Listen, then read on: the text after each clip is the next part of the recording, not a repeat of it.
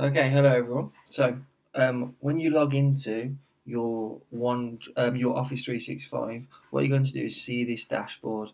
Once you've got this dashboard, you click Teams and you wait because it's very slow software and people are using it a lot. So once you've clicked Teams, you click the team that you'd like to submit work for, and then I'll go back to my teams. As you can see, it takes you back to where you last were. So my team, I'm going to click Test Team.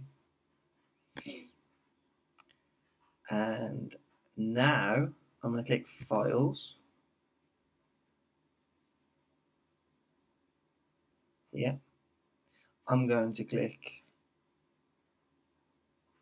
Students Work.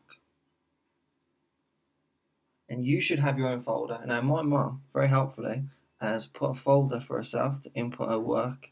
You've got to get her work in these tough times. Now, you can either click Upload here. Okay, so you can upload file